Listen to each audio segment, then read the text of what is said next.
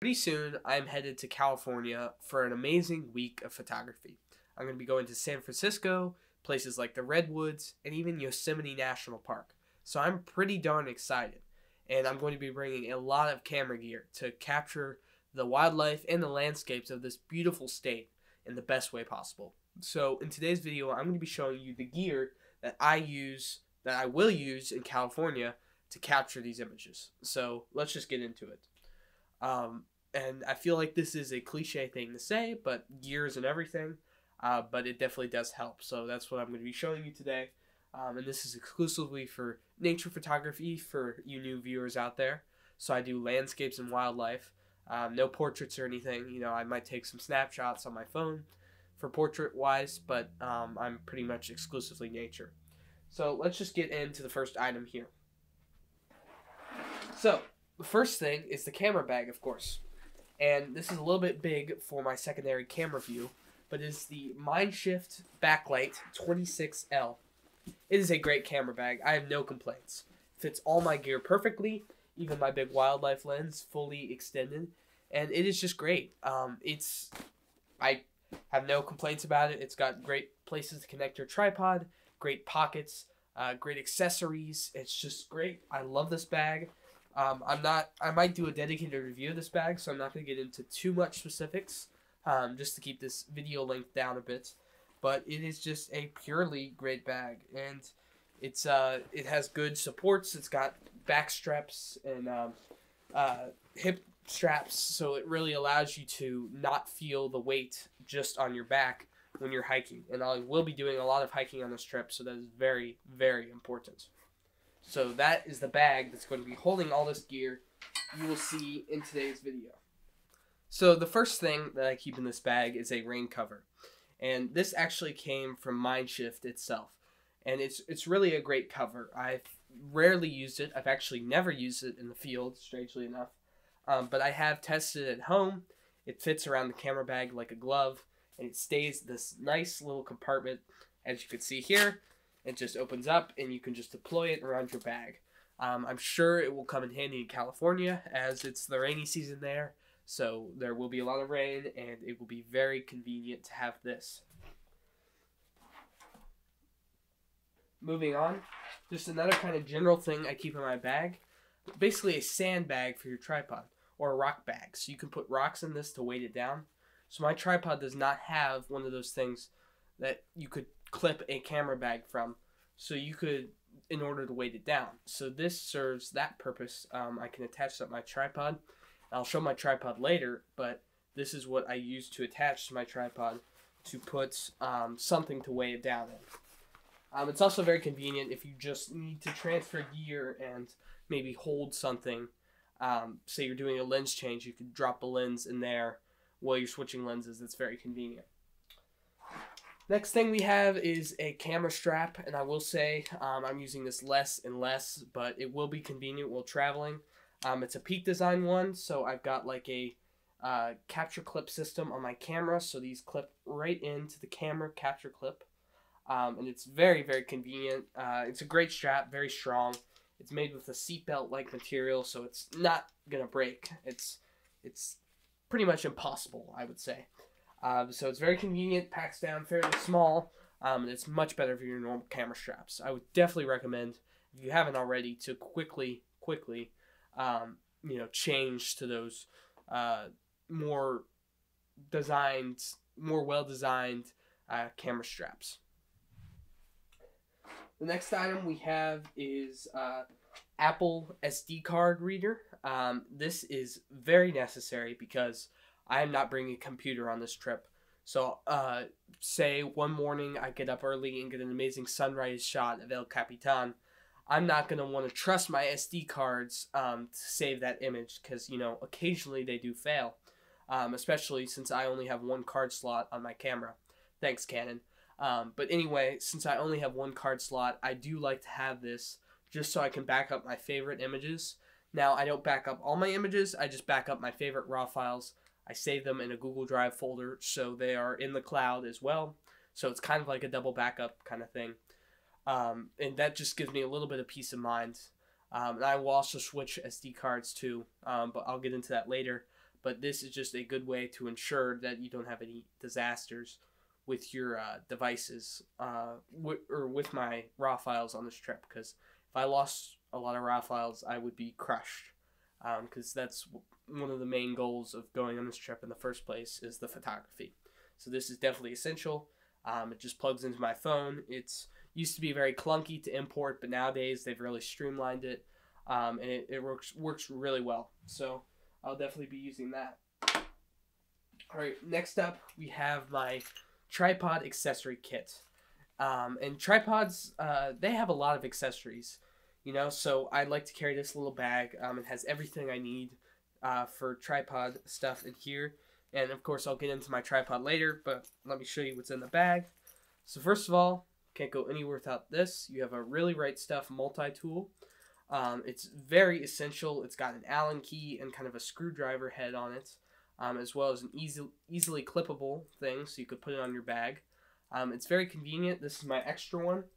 I actually have another one mounted on my camera bag, and that's from Leophoto, and it works just as well. It also has another tool built in. So it's really nice, really convenient, and it just works really well. So it's a lot better than carrying around a bunch of mini ones. So yeah, they're very nice. I also do have, just in case, I have one just general Allen key in there, just so I can make sure I don't lose anything. I have an extra lens cloth in here just in case. I try to keep this as my tripod lens cloth, so maybe not as sensitive of areas to clean off, but in case I do need to do some cleaning.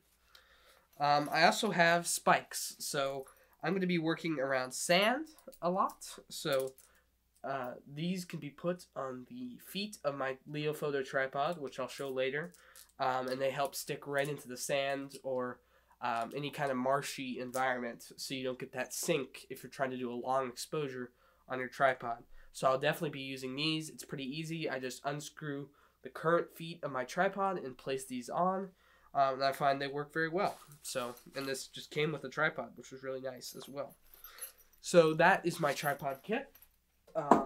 Next up, we've got some power stuff. So let's start with the batteries. So I carry a total of 4 batteries. One is always in my camera, and I've got 3 other ones. So I have one official Canon battery, extra.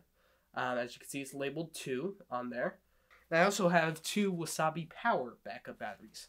These don't last quite as long, but they're reliable. I trust this brand. I used this on my previous camera as well, and they work really well. So here's what they look like. I've just got them labeled, and it's very nice. And I keep them in this little container. I got this off Amazon. It's pretty good. It's got holes in the side, so occasionally they fall out. So not perfect, but I try to save money where I can, and it works pretty darn well. As far as the chargers for that, I keep them in another little case just so everything doesn't move around. Now, if I'm in my hometown and I'm just doing a trip, I won't use all these cases. But when I travel, I like to have separate cases just in case. So inside of this bag, I got a car adapter for one of my chargers. So this is just in case I need to charge on the road. It's really nice to have. I've got the charger for my Wasabi Power batteries. This also works for my main Canon LPE 17 batteries. So that's nice. And then I've got my main Canon charger. So I've got 2 chargers for 2 batteries. So that works pretty well. Unfortunately, these cannot take the third-party batteries. But it's still good to have 2 chargers out in the field for sure. Next, we have my SD cards, which are really important.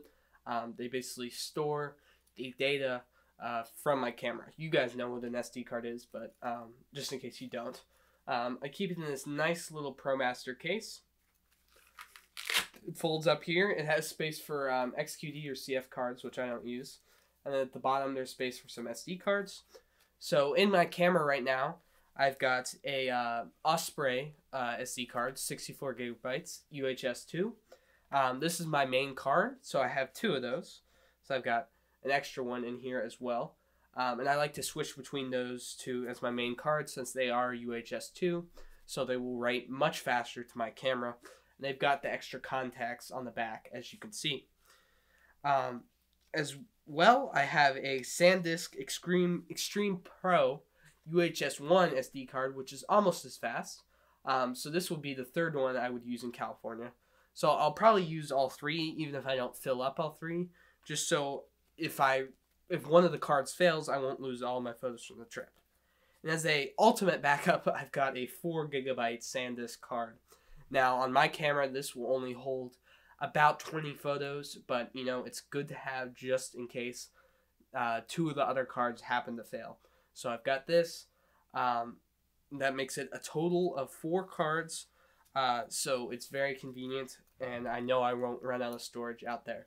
In worst case, if I do happen to fill up all the cards, I can just transfer all of them over to my phone. I've got plenty of storage, and delete some of the cards.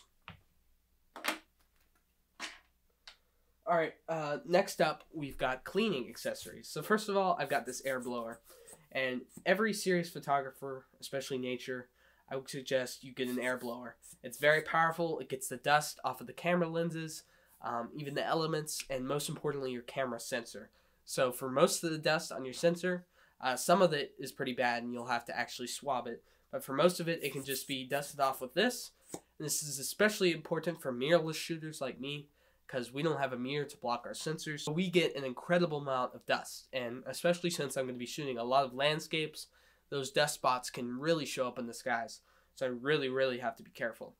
So I'll be using this air blower a lot. I'll probably use it at least once a day in order to make sure there's no dust anywhere. And it's kind of weird to carry. It's got a weird shape. Like, it doesn't fit in my bag well, but I have to carry it. So, yeah. Also, I've got 2 extra lens cloths. One is from Breakthrough Photography. I like the quality of theirs. And one's from Polar Pro. It came with my ND filters. So I've got 2 extra ones. They're pretty nice. They work well. You know, lens cloths are lens cloth. They're the microfiber format, so they're really efficient at cleaning off camera lenses. And they're pretty much the preferred cleaning solution for photographers. Also, on my camera bag, I have an additional lens cloth that is attached to the side. I can't really show it to you right now because I'm actually having trouble getting it off, but it works really well, and it's just kind of good for on-the-go cleaning.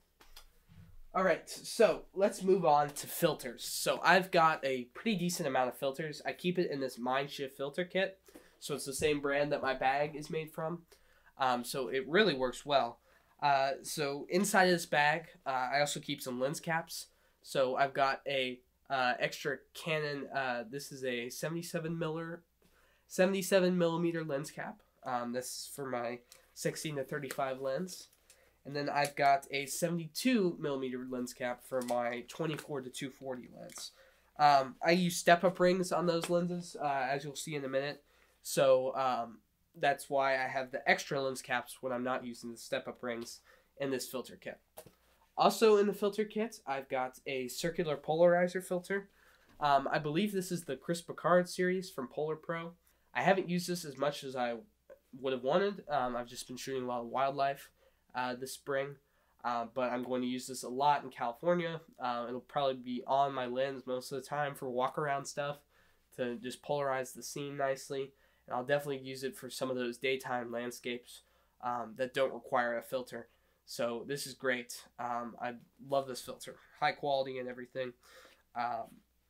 So I also have a 6-stop ND polarizer from Polar Pro. So this has a built-in polarizer plus a 6-stop ND.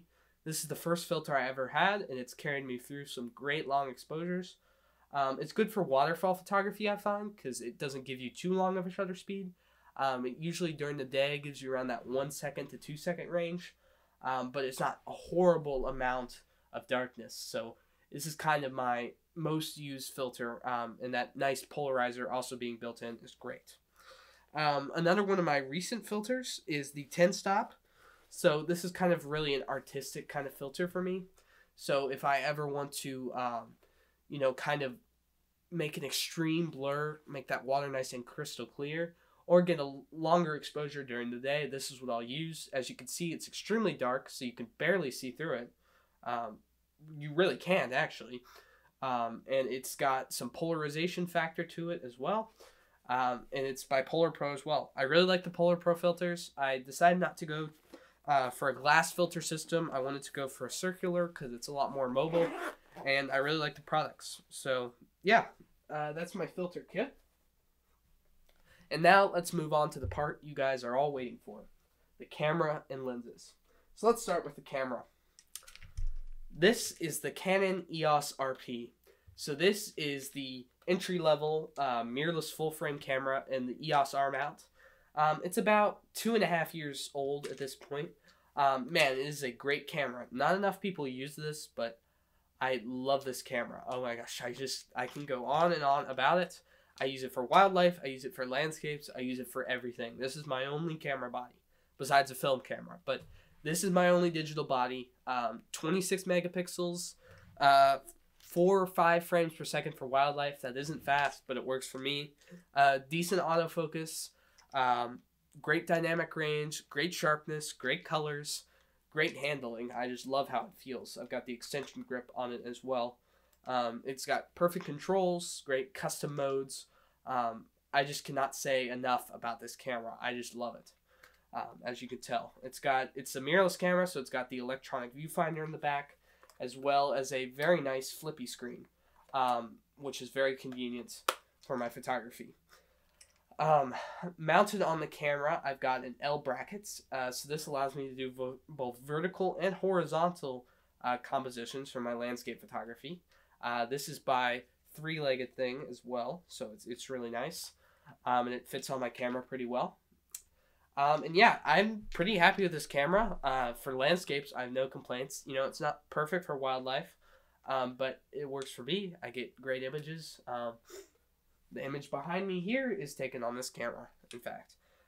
It's got a full-frame sensor, I don't know if I mentioned, which is really nice. So it's entry-level, but it is still full-frame, so I can get that nice low-light performance, shoot some great Astro stuff with this, and it's just really a great camera. So let's move on to lenses. So for my main landscape lens, I'm going to be using the 16-35 f4. Man, this is a great lens. Definitely the sharpest lens I've ever used. It is just amazing. The f4 aperture is perfect for me too. I don't need f2.8 on a wide angle. I just don't. That's the fact. So I went with the f4 version.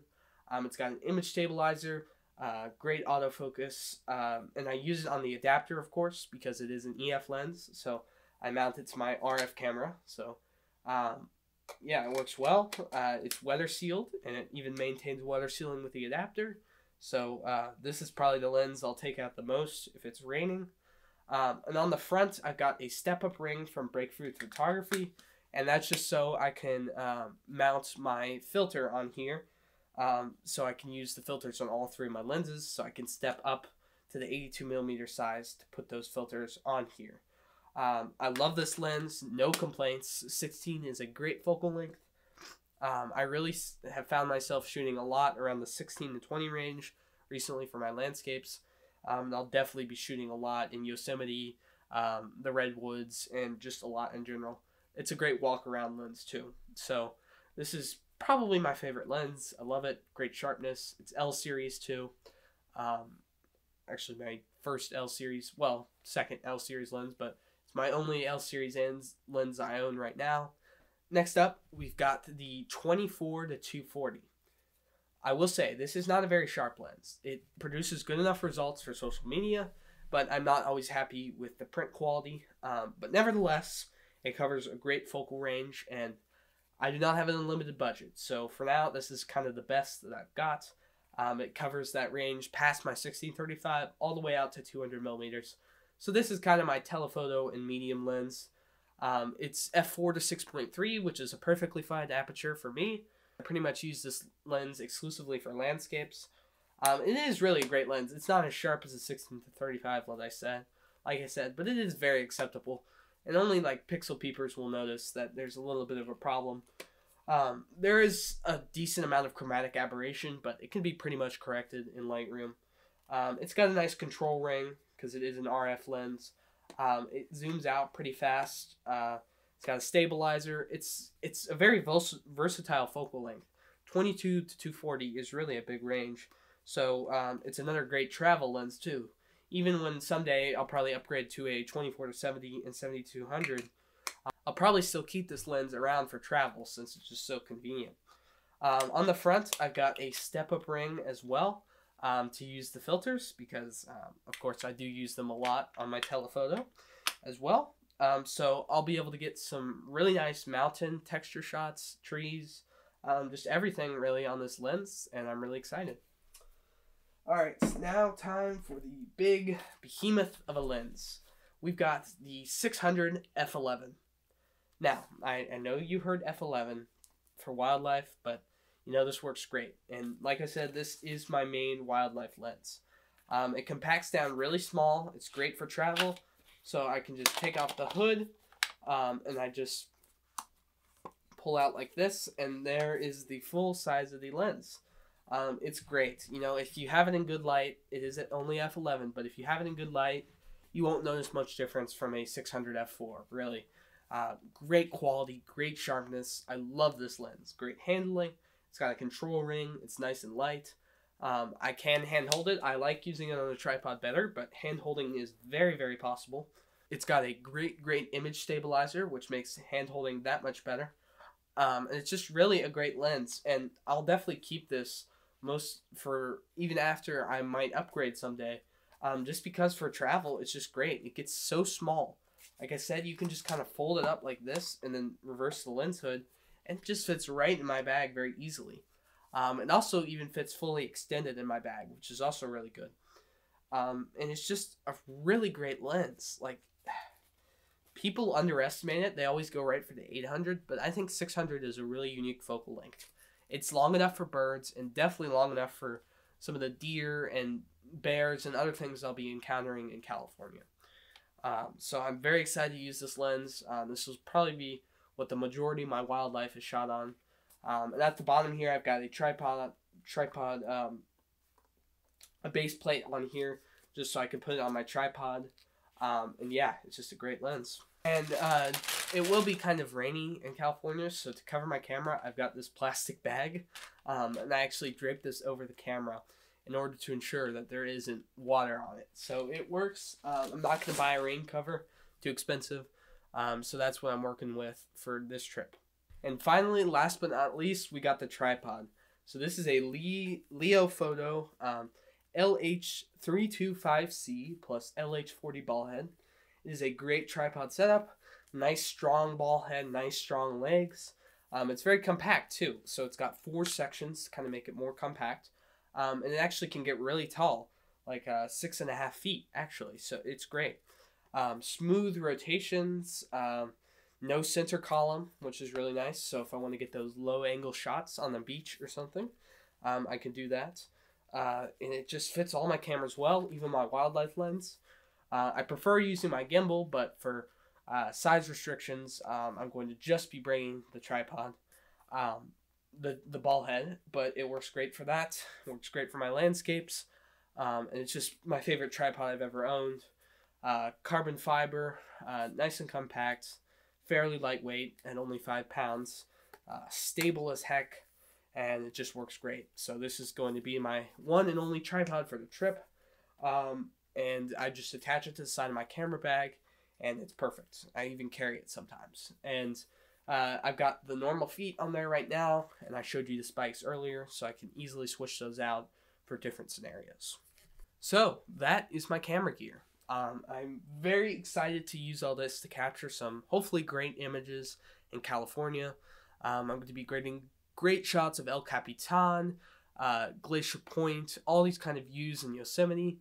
I'm going to be capturing the unique redwoods of California. I'm going to be getting some seascapes with the sea stacks and the different rocks of the Pacific Ocean.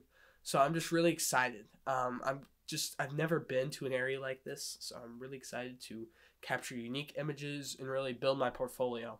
Photography is definitely my main focus on this trip, so I'm going to dedicate most of my time to it. And I just want to say, before I end the video here, I'll probably not have a video next week because I'll still be on the trip, but definitely after that you can expect a very nice recap video, kind of going over some of the images of the trip. Probably multiple videos, I would guess, depending on how much content I get. So keep an eye out for that. I'll let you know how the gear performed too. And yeah, so thank you guys for watching. I hope you enjoyed seeing my gear. I've never really showed all of it before. I've done reviews on some of these things, I know. But a lot of it is new, and a lot of it is just I've never talked about combined before. So I hope you enjoyed it, and I'll see you guys in the next video. Bye.